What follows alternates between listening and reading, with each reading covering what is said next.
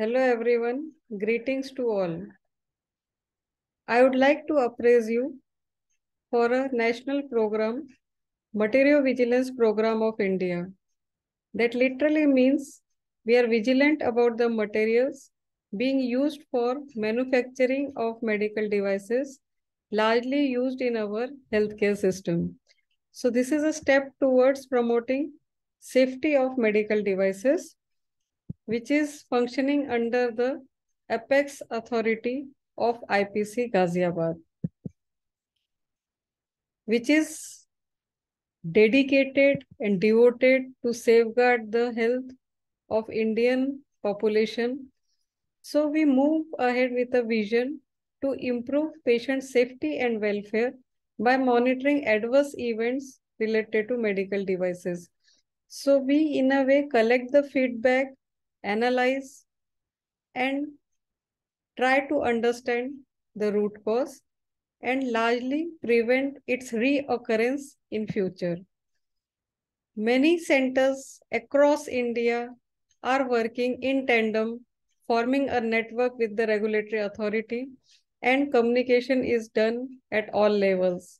We are also inclined to do the same in Central India at AIIMS Bhopal, where we are also functioning as a medical device adverse event monitoring center. We intend to generate safety database on Indian population so that largely the public confidence and safety of consumers as patients, healthcare professionals, etc. can be enhanced. We are witnessing a scenario nowadays where we are having a large number of medical technologies being registered as medical devices globally. These devices encompasses from a simple device like mask, sanitizer, to a highly sophisticated medical device which is used to perform robotic surgery.